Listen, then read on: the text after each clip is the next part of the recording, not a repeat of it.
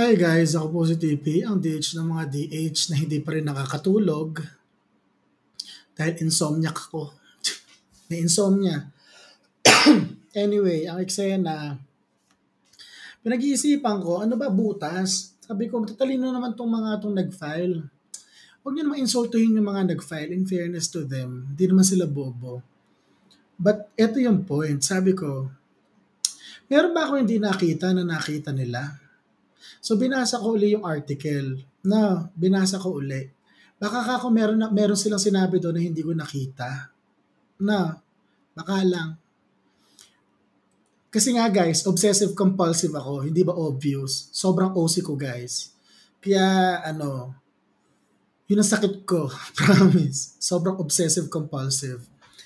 So balik tayo doon sa article ng Rappler. Eto, I think eto yung critical na part. Hindi yung ascorbic acid. Yung nasa taas. Eto etong i-zoom in ko. Ayan. Share ko lang yung screen. Okay. Zoom in ko lang Ito yung part I think na wala kang klase mamaya. Isa lang yung klase ko mamaya sa Python. Pero inaaral ko na yun sa Coursera. So okay lang. Actually, makikinig lang ako doon, pang refresher lang, pero naaral ko na. So, chill lang ako mamaya. Python class lang ako mamaya, mamayang 8. Anyway, ito yung relevant na part na share nyo na. Marcos falsified his certificate of candidacy when he claimed that he was eligible to be a candidate for president of the Philippines in the 2022 national elections when in fact he is disqualified from doing so. Petitioners claim that Marcos is not eligible to run for any public office as he is plainly, hindi yan, may frame dyan Control F ko nga, mali. Framed. Ito. Supposed ineligibility to run based on prior conviction is a ground for disqualification, which is another process with different requirements under Rule 25. The petition is framed this way. So sabi pala ng Rappler guys, yung DQ on moral turpitude kembot, mga ganon, iba yon. Ang framing daw nung atake kay BBM dito, misrepresentation. So basically panagsisinungaling nung sinabi niya sa kanyang COC na eligible siyang tumakbo. Kahit daw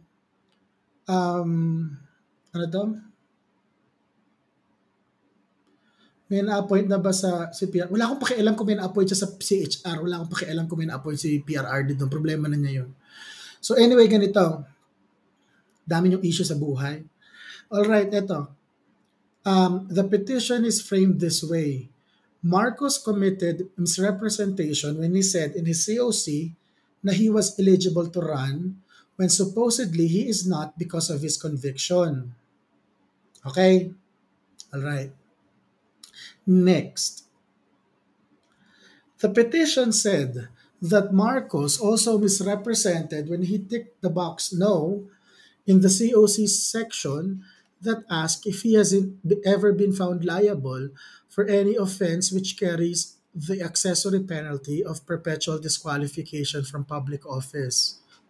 The 1997 Court of Appeals conviction did not impose any prison time but merely imposed 30,000 pesos in fines. But the petitioners cite 1985 Presidential Decree Number 1994, which amended the 1977 tax code upon which Marcos was convicted. All right. So eto actually may isa ng primary na issue. Kung nag-lapse na ba yung time para mag-file ng disqualification. Kasi nag-file si BBM ng COC niya October 6, tapos 25 days daw. Parang baka buzzer beater to. Sige, pagbigyan muna natin. Kunwari isang totally different issue pa yung na-file ba nila in time. Pero kasi yung mga procedural, yung technicalidad na pag hindi ako masyadong benta doon. So sige, assume lang natin na pumasok sa time limit ha. Pero yung pa lang, medyo issue na yon. Pero sige lang, sige lang. Alright. So, ganire. Ang eksena rito, una, um, the petition, Marcos committed misrepresentation nung sinabi niya na eligible siyang tumakbo, pero hindi daw dahil sa kanyang conviction kasi raw, judging from the next paragraph, yung Court of Appeals conviction daw, hindi raw nag-impose ng kahit anong prison time, pero daw, meron daw 1985 Presidential Decree number 1994 which amended the 1977 tax code upon which Marcos was convicted. Okay. Problematic pa rin. Bakit? So wait lang. Chinek ko yung 1985 na Presidential Decree. Saan ba yun? Wait lang. Kunin ko lang saglit. Presidential Decree. Ito yata yun eh. Ito. Presidential Decree number 1994, further amending certain provisions of the National Internal Revenue Code. Okay? Hanapin natin yung perpetual, Okay. Inedit dito na Section 286, perpetually disqualified from holding public office. Okay? Okay. 1985 daw ito. Pag chinek mo sa dulo yung PD 1994, it says, effectivity. This decree shall take effect on January 1, 1986, January 1st, New Year's Day, 1986. So, ibig sabihin po nito, di ba ang issue ni Bongbong, 82 to 85 yung ITR. Tapos yung 85 niya, yung 1985, yung 1982 to 1984 niya, dapat final yun, 1985 pa atras. Gets niya? Kasi syempre, yung tax ko halimbawa ngayon 2021, babayaran ko ng 2022. Ganoon. Tapos, kung madadali ka ng non-filing ng 1986, no, di dapat tatamaan lang yung 1985 na income tax. Pero sige, sabihin man natin na tinamaan siya nung PD 1994. Chinek ko yung dalawang Supreme Court decisions involving yung kanyang conviction. Isa ay yung 1997 at isa yung 2009. Sa una, GR 120880, June 5, 1997, na-control F ako, 1994. Wala pong sinasabi rito na PD 1994. I-double check ko lang ha.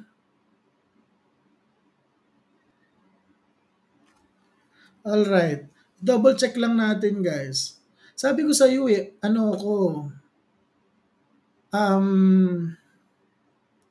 obsessive compulsive ako guys. In this petition for review on certiorari, government action is once again assailed as precipitate and unfair, suffering the basic and oftly implored requisites of due process of law.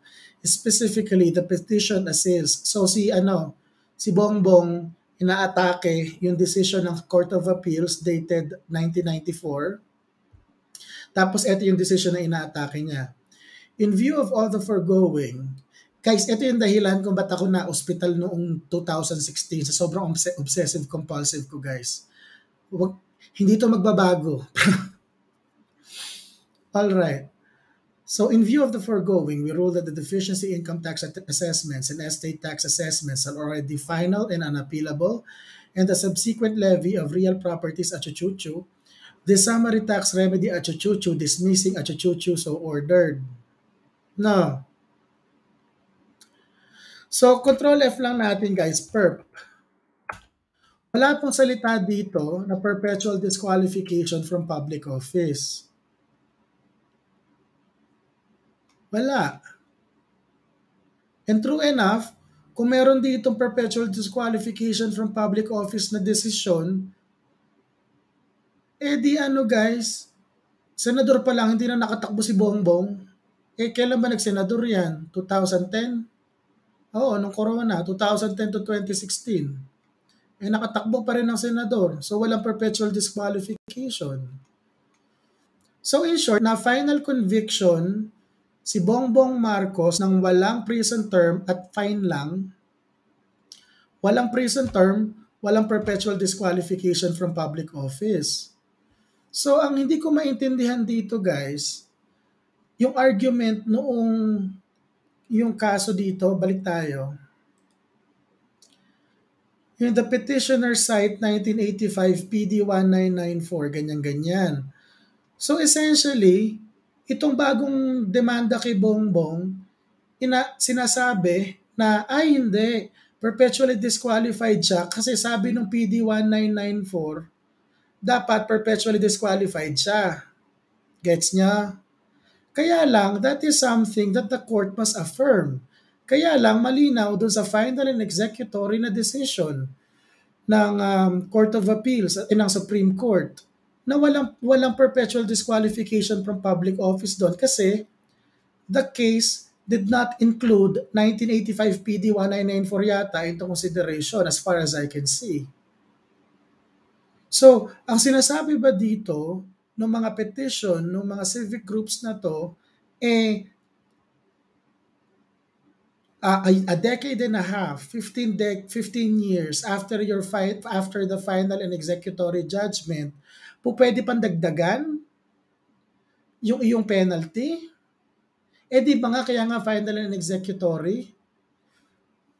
Hindi ba double jeopardy si Bongbong dito? Kasi guys, double jeopardy parang, ini-imagine ko lang di ba yung double jeopardy, yung dalawang beses ka dalawang beses ka mapapunish for the same offense, for the same act. Eh napunish na siya, di ba? Nung una, tapos ano, i-retrial mo pa? Ano ba? Ang nakikita ko dito guys, ang nipis. Ang nipis ng issue. Bukod pa doon, chinek ko pa guys yung, nakatingin ako sa mga possible defenses for criminal offenses.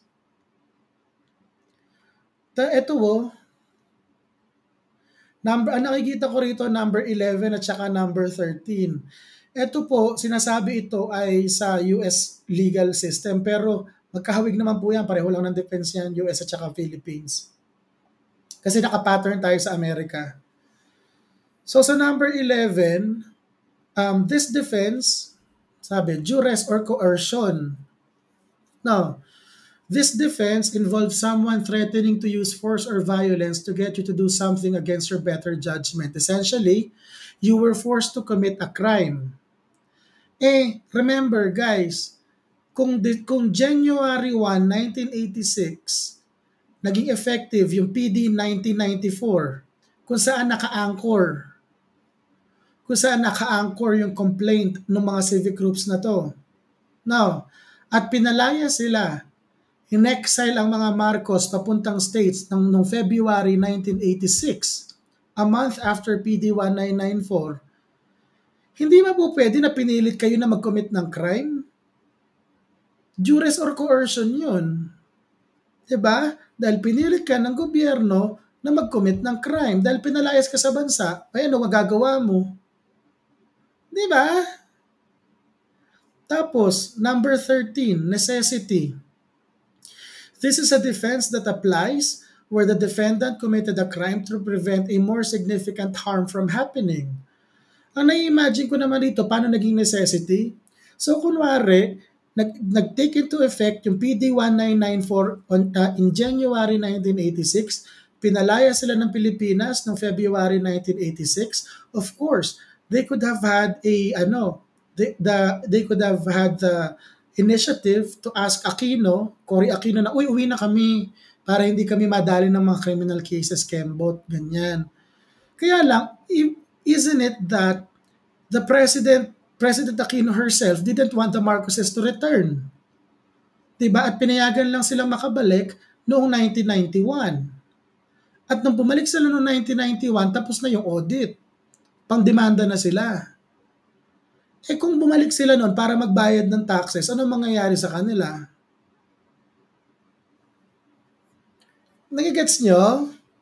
So ang point guys, i-rephrase ko lang guys yung point ko ha. Naguguluhan ako rin sa angulo nung petisyon. Close ko nga ito. Ito. So sabi niya, hindi raw eligible si Bongbong na tumakbo kasi daw hindi daw nag-file ng ITR at ang hindi pagfa-file ng ITR per PD 1994 perpetual disqualification daw from public office. Two problems, di ba? First, nung dinimanda sila Bongbong for non-fight, nung dinimanda si Bongbong 2, si Ferdinand Marcos II, si Bongbong, ng non-filing of ITR, hindi naman sinama yung angulo, yung kasama yung perpetual disqualification from public office. And even the final and executory judgment did not include perpetual disqualification from public office. Gets nyo? Yun yung first. Secondly, magiging problema yata kung magdedesisyon ng COMELEC in favor of the petitioners kung they would basically add a penalty to a final and mag-add sila ng parusa sa isang final and executory na decision ng Supreme Court. 'Di ba? That is something na may problema yata. And number three, even assuming for the sake of argument, that Bongbong Marcos is guilty, tapos titirahin ka ng PD 1994 na effective po 1 month before you got exiled and before the actual filing of income taxes. May problema pa rin on two grounds. May valid na defense. Number ito, duress or coercion. Ibig sabihin, pinilit ka lumayas ng bansa eh. Diba? Pinilit ka lumayas ng bansa. Sabi ni Girlie Botorvea, statute of limitations din ang applicable. Well, baka kasama na rin. Hindi ako sigurado sa statute of limitations ng Pilipinas. Pero weird di ba?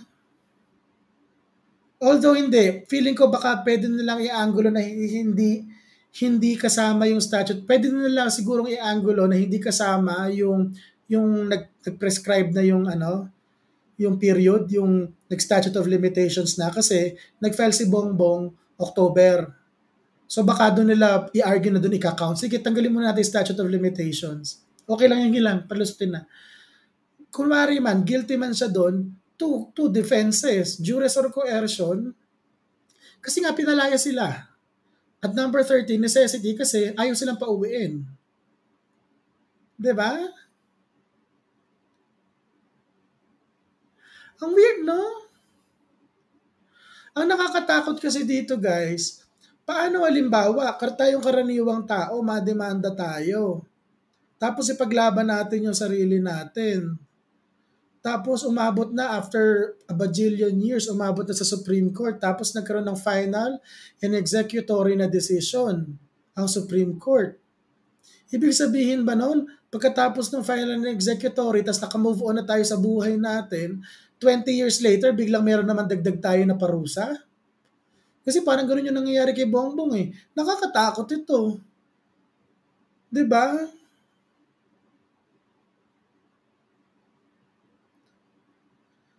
The case was already litigated and Bongbong was not guilty of moral turpitude. Alam ko, may 2008 decision nga binasa ko na ngayon sa part 1 Ito naman, EPS pa. Ayun, 2009, wala nga daw moral turpitude. GR number 130371. 130855. So, hindi nga moral turpitude ko. Hindi naman intindihan yung issue eh. Hindi nyo ba nagigets yung issue dito? Tanggalin na natin yung issue ng moral turpitude at saka yung imprisonment for 18 months for more than 18 months.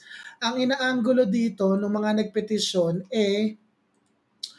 yung 1986 amendment sa National Internal Revenue Code says may perpetual disqualification. So ano to? Pag may perpetual disqualification from public office, pero wala naman rin sa final and executory, basically, it appears, from my appreciation of the facts, it appears that Bongbong Marcos may have been convicted under an older law. Gets nyo? Tapos, there's a newer law that took effect.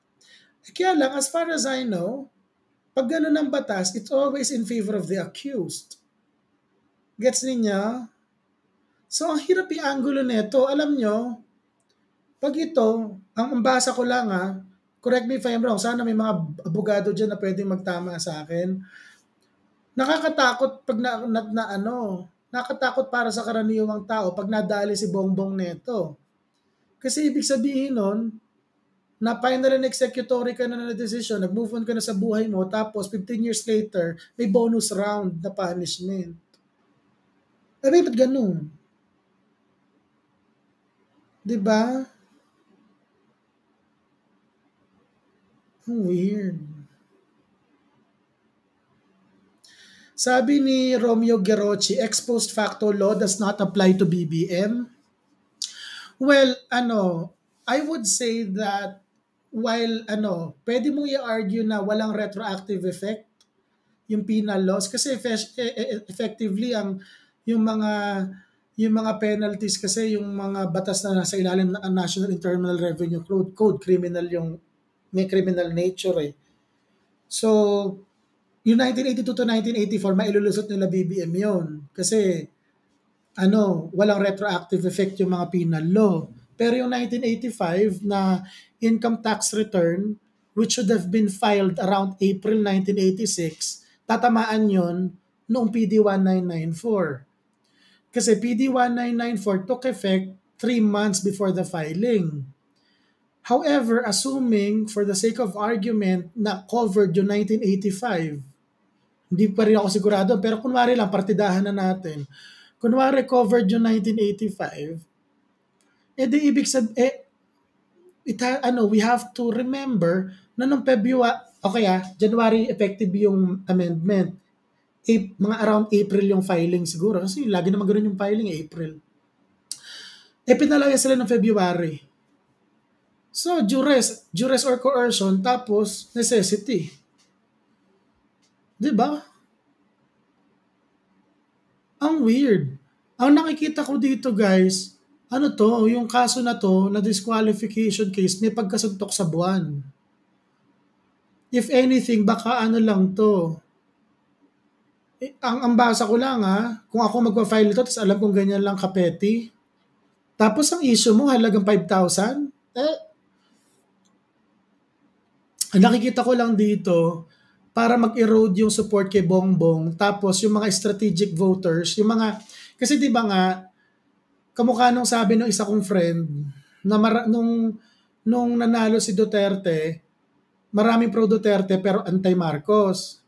Kaya lang ngayon na meron ng 2022, tapos ang magkalaban lang basically Bongbong at saka Lenny, parang eksena daw nung mga pro Duterte, parang mas hindi ko kakayanin si Lenny kaysa kay Bongbong, kaya sige na nga kay Bongbong na. Ganon. So yung mga nag-switch kay Bongbong, yun yata na target nila. But then, this is still problematic because hindi naman nagko-prosper eh. Ang daming defenses. Oo, grasping at straws na ito. Unless makahanap yung mga dilaw na kakampi sa Malacanang, tapos yung Malacanang yung mangganon. I don't see that happening. Ang nakikita ko lang talaga dito guys, para makalusot ito, dugasan. Correct me if I'm wrong, pero dugasan na lang talaga. As in yung gagawin mo yung Comelec. Pero ba't makikipagtulungan yung Malacanang sa mga dilaw? Hindi ko mag-gets. Tapos sabi ko, ito, lakas na loob niyong ipa-DQ si wala naman siyang decision na nagpapa-DQ sa kanya. Na yung sinasabi talaga na perpetually disqualified ka. Samantalang si Joel Villanueva meron, di ba? Ba't din yung pinapa-DQ si Joel Villanueva? Di ba may perpetual disqualification yan from public office? Tapos, na ano pa yan, Senate Electoral Tribunal? Tapos, hindi nyo pinapa-DQ? Kasi kakampi nyo. Di ba? Nakikita ko lang to, ano lang to, political tactic para ma-erode yung boto ni Bongbong lalo na rin sa mga swing voters. Yun lang nakikita ko. Tsaka, totohanan lang guys, wala nang plastikan. Kung ako si Bongbong, iaanggulo ko sa Duterte administration, oy, baka naman pitikin nyo pa yung kaso ko na to. Hindi nyo, tinulungan ko na nga kayo noong 2016, hindi nyo ako in-appoint ng 6 years, hindi nyo ako binigyan ng cabinet portfolio. Tapos hanggang 2022, titirahin nyo pa rin ako? Guys, samang anggulo nun. Pag na-DQ si Bongbong, promise, mutually assured destruction niya. Nakikita ko kasi ganito. So, may three political camps at play dito. On one, nandun yung sila Lenny and the Yellows and the Reds. On the other, eto yung PDP laban and the administration. On the third, nandito si Bongbong and company. Three powers at play. Ngayon, ang kung ma-disqualify si Bongbong because Lenny is generally so disliked by Duterte supporters, the initial presumption, at first glance, mukhang lilipat yung mga Bongbong voters to the administration bet. However, it might not be the case if the Bongbong voters will realize that hindi, kung sakali mapitikin ang administration, pero hindi, feeling ko naman din nila gagawin. Kung sakali lang. If the Bongbong voters will refuse to jump ship. Ang ending nito, pag pinitik itong kaso na to, with mag-connive kunwari, hindi ko masasabing magkako-connive sila ha, baka sakali lang. Kasi alam nyo guys, ang sakit ko, obsessive compulsive, and I always, assume the worst. I hope for the best, but I assume the worst. Ayan, I prepare for the worst. Mukhang mutually assured destruction, lulusot si Lenny. Pag lumusot si Lenny, tapos silang lahat. Tapos yung administrasyon, tapos si Bongbong. Diba? Para-paraan eh. Sabi ni Jarina Bringas, si Bato lang ang matitira na choice. Actually gulo yan. Hindi sa Bato lang ang matitira kasi even if we assume na somehow Bongbong will be disqualified, walang pending na disqualification case against the other presidential candidates, so they cannot be disqualified. Ang magiging disqualification, yung mga succeeding na elections na. Diba? So, with that said,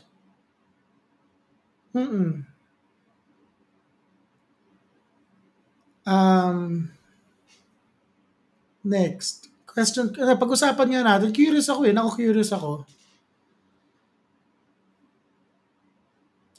FEM was still president on January 1986. Why would he,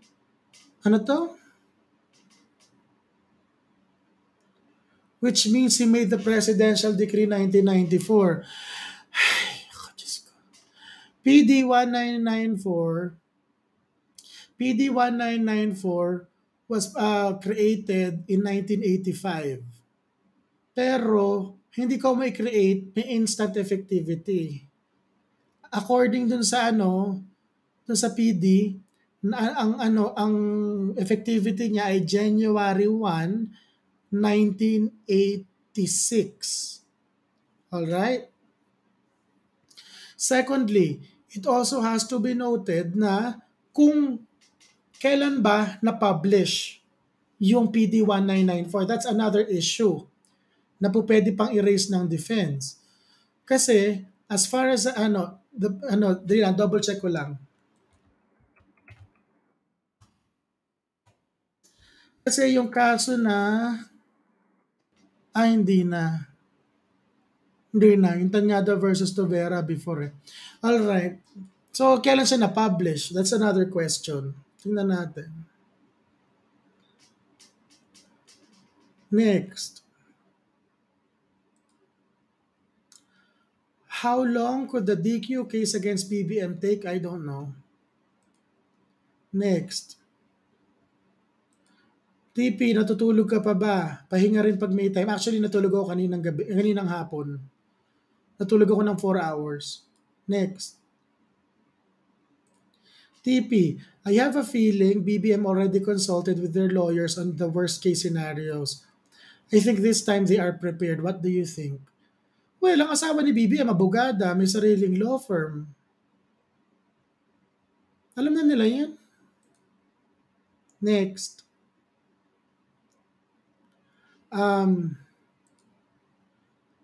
The issue is no longer a question of disqualification but a question of law.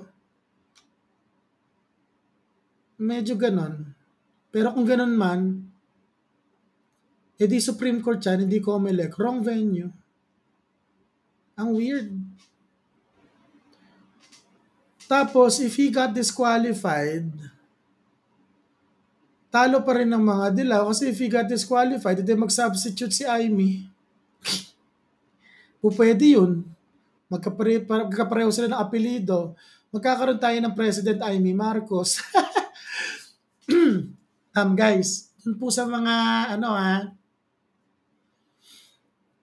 guys, dun po sa mga nagpetisyon neto, be careful what you wish for.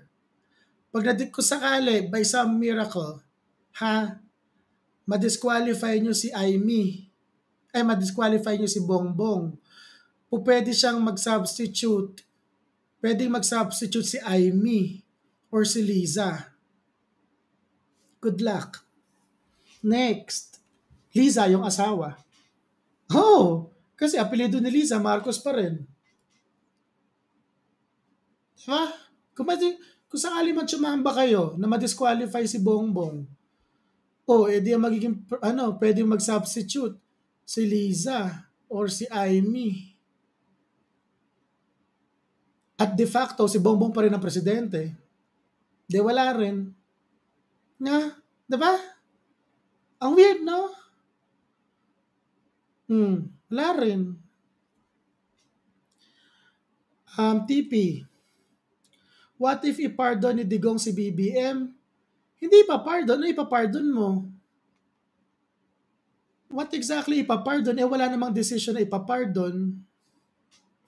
Ang weird eh. Executive clemency, ano yung pardon mo? Wala namang perpetual disqualification doon sa final and executory decision. So paano mo siya ipapardon from the perpetual kembot disqualification kembot? Wala naman sa decision yun na ipapardon. Pinipreempt mo yung... Wala pong preemptive pardon. Weird naman nun.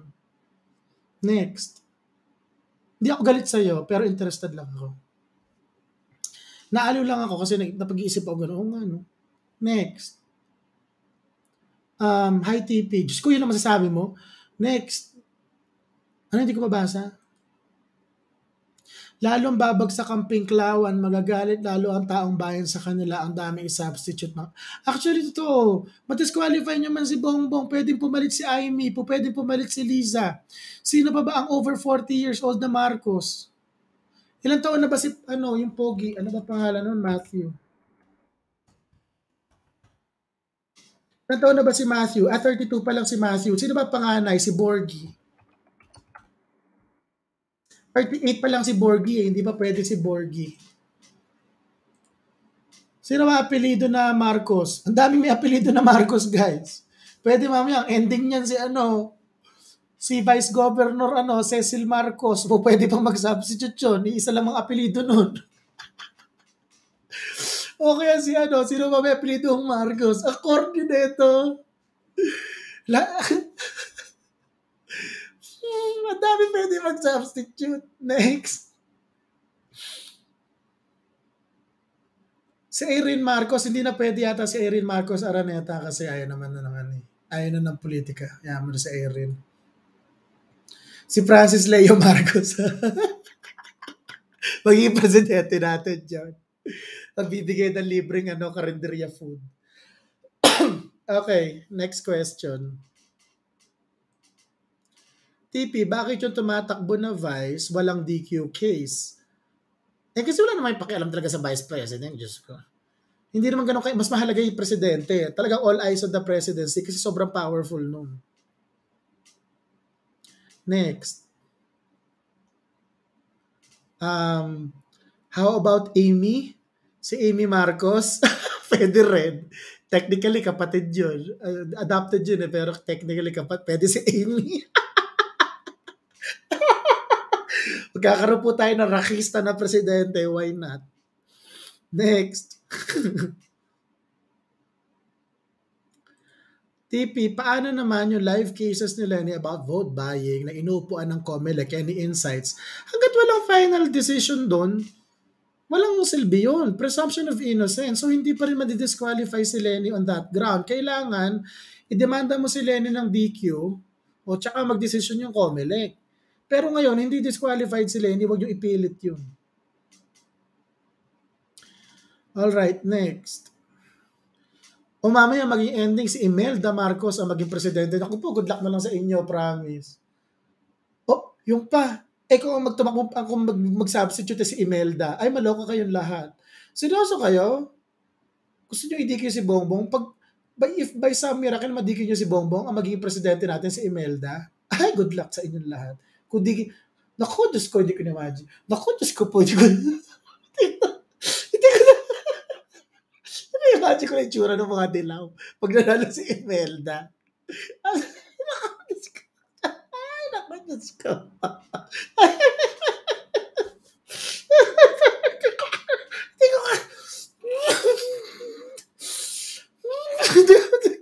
This is just too funny. Alright, next. Ang eksena daw denied due course. Yeah, pero kung disqualified, ang weirdo, pilit na pilit ito. Pilit na pilit yung kaso. So anyhow, aliw na aliw lang ako, guys. This should not be construed as legal advice. This is just a regular citizen trying to, think about the possibilities. As should any responsible voter. Ganyan. Kung nilalait, halimbawa ako na parang, ay, sino ka ba mag-isip niyan? Lawyer ka ba? Ay guys, hindi po bawal mag-isip dahil hindi lang po lawyer. Kailangan po nag-iisip ang karaniwang mamamayan. And for all intents and purposes, sa May 2022, sa election day, lahat po tayo ay huwes. Matutulog na ako, totoo na to. Again, ako po si TP, DH ng mga DH, signing out.